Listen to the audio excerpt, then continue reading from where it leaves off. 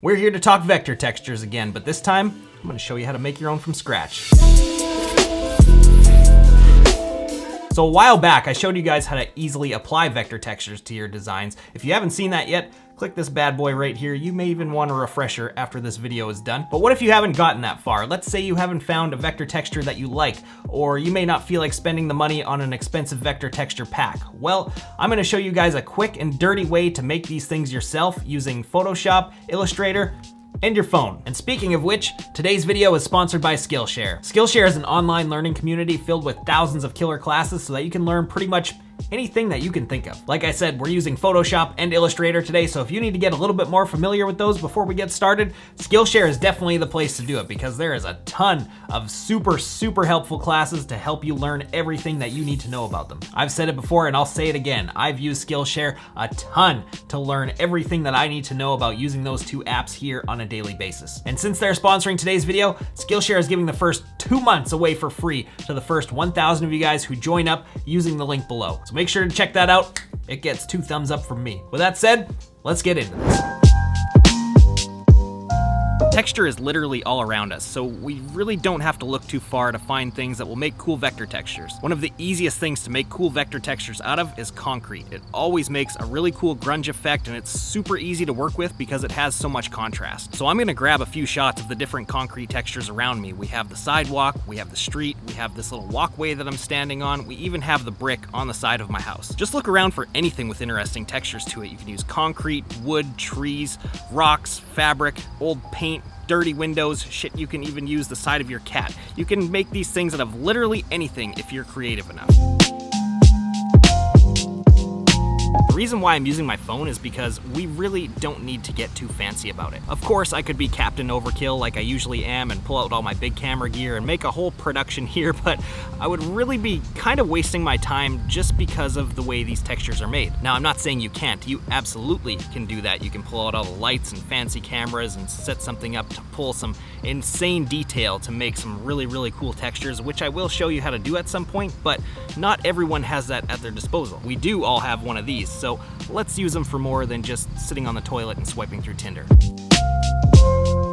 So now that we have our shots of seemingly random stuff, let's bring one into Photoshop. Before I start this off, I'm gonna say that there is a really quick and easy way, and there's a way that's slightly more advanced, but it's really not that much more difficult and only takes an extra minute or two. I'm gonna show the more advanced way. This is the way that I normally do it because I find it pulls a little bit of extra details out of the image, and well, I'm all about those details. But if you're looking for really quick, really easy, maybe you're just really not interested in going that far with it, you can just go ahead and skip this first part and get onto the easy version. So I've picked out one of my images and dragged it into Photoshop. I'm pretty sure this is the walkway in front of my house, but what I'm gonna do first is I'm gonna equalize the image, and what that does is kind of flattens it out a little bit, evens things out, and boosts the sharpness and contrast. There is a quick menu option that does this under image adjustments, I believe, but it really doesn't do that great of a job, nowhere near as good of a job as doing it manually. So to do this, I'm gonna click the background layer here, and I'm gonna hit Command J and duplicate it a couple times. That way I still have the original to go back to if I need. Next, I'm gonna select that first copy that we made,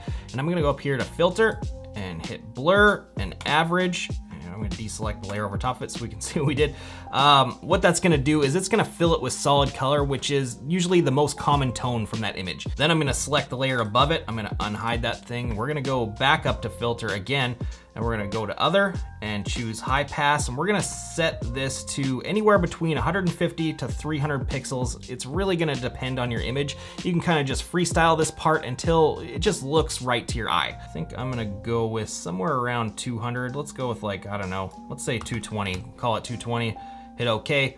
That's all we need to do there. So with that part done, now we're gonna change this layer's blending mode. So make sure that layer is still selected. We're just gonna click this little drop-down menu where it says normal and scroll down to where it says linear light. And now you can see this image is sharp and contrasty as all hell. So we're gonna take the opacity slider and we're just gonna back that down a bit until it feels a little bit more like the original image. I do like to leave it a little bit sharper than the original, but this is another thing where you're just gonna kind of go with what you feel. So I'm gonna bring this down to like, I don't know, 70-75%. Let's say 70%. That looks pretty good to me.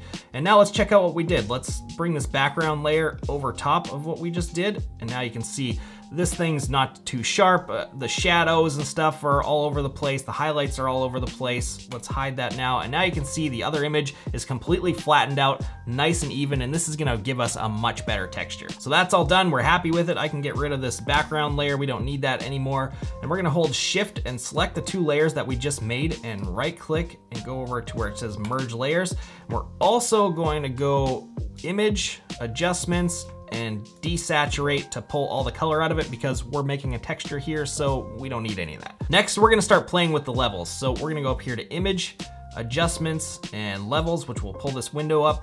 And now this is where the texture really starts to take shape, and how you adjust these levels will play a pretty big part in what it will look like in the end. And you could actually get multiple textures from this one image just by changing these levels around. To do this, we're gonna play around with the sliders for the shadows, which is this one over here on the left, and the shadows for the highlights, which is this one over here on the right. The one in the middle is for the midtones, which will make a little bit of a difference, but the bulk of the work is gonna be done with the other two. So in most cases, I'll start by taking the shadows slider, and I'm gonna start just cranking that up to really start boosting the blacks, really adding a lot of contrast to this thing. So I'm gonna probably put it somewhere around there. And then I'm gonna take the highlight slider, I'm gonna start backing that down towards it to really start blowing out all the white areas and really start to create some separation here. So somewhere, I don't know, probably right around there. As for this midtone slider, this is gonna be another one of those things where you kind of just go with what you feel. So if you see here, if I start backing it down towards the shadow slider, it really breaks this thing up a lot. It really starts giving it a lot more breathing room. It makes a little bit of a lighter texture. And if I start bringing it up towards the highlight slider, it really starts adding a lot more stuff to it, which is gonna make it a little bit of a heavier texture. And actually, with that being said, again, we can change the entire look of this thing if we want to. So let's say we wanna make a really heavy-handed, really solid texture. We could bring these highlights back up and we could really crank these shadows up here, like way up like this.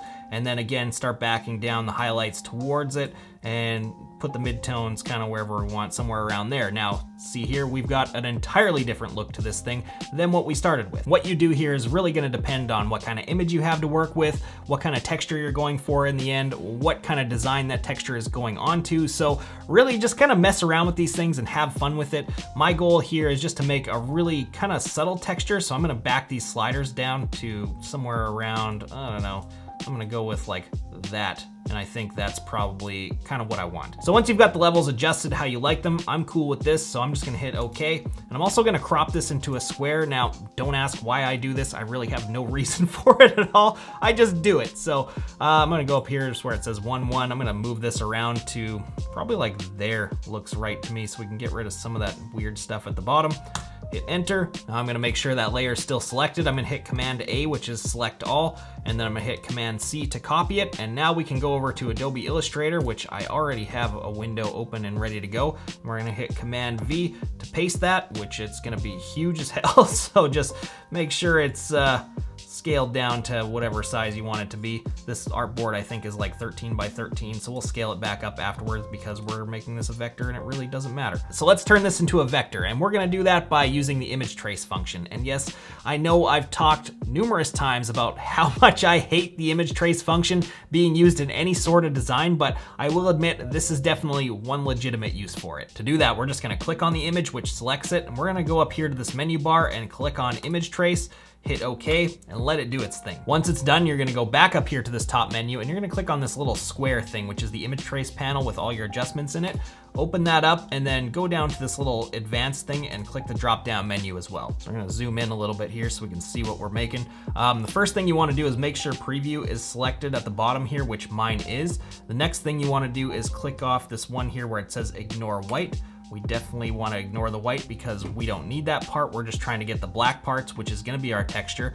And then once that part is done, we're also going to click off this one thing here where it says snap curves to lines, which is gonna straighten out any of the nice rounded parts we have of this thing. We don't want that. We wanna make sure any of the rounded parts look round. We wanna make sure any of the square parts look square. So just deselect that and you're good to go. So we're almost there, but we're just gonna mess around with these sliders a little bit. And this part can really bog down your CPU depending on how crazy your texture is and how good of a computer you're actually using. Honestly, even some of the best hardware out there can slow down doing this, so just have a little bit of patience. So we'll start off here with the threshold slider, and what this does is it gives you more or less information from the original image. So usually the default setting is pretty good, but let's say you want to have less information from the original image, so we would just back it way down to here. Or if you wanted to get way more of the information from the original image, we would just slide it up here to where it says more. I'm gonna go back to the default setting, which looked really good to me, so I'm just gonna leave it at that. Next, we got the path slider, and this one, it really doesn't do a whole lot in the case of textures, and all it's gonna do is slow your computer down even more, so just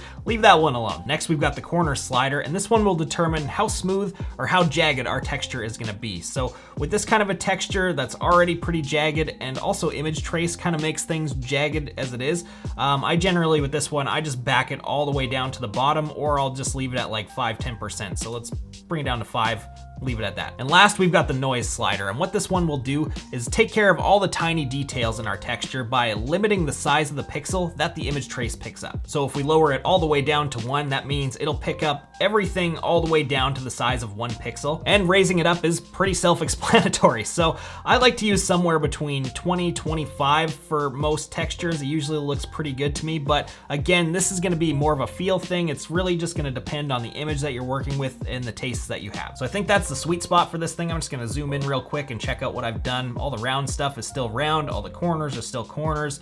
Everything looks good to me, so I'm gonna close out this image trace window, and I'm gonna select it again, and now we're just gonna do the final step in making this a vector texture. And we're just gonna go up here to click this button that says expand. It's gonna convert this all into paths, and that's it. We've got ourselves a brand new texture that we just made from taking pictures of crap around our house. These textures can add a whole lot to your artwork. They usually look best punched out of designs just like this. Again, if you missed that video or you wanna learn how to use these textures after you've made them, just click this little guy right here and it'll take you right on over there. Well, hopefully that helps you guys out. I can't wait to see what you make with it. So please, if you post anything on Instagram, tag me in that and I'll check it out. Hit that like button for me, subscribe if you haven't already, and we'll see you again in the next one. We do all have one of these, so let's use them for more than just sitting on the toilet and swiping through Tinder. I'm gonna need to practice what I preach. Well, there he is. You managed to not interrupt me for an entire video. How amazing is that? I'm proud of you. Oh, close up of his asshole right on the camera.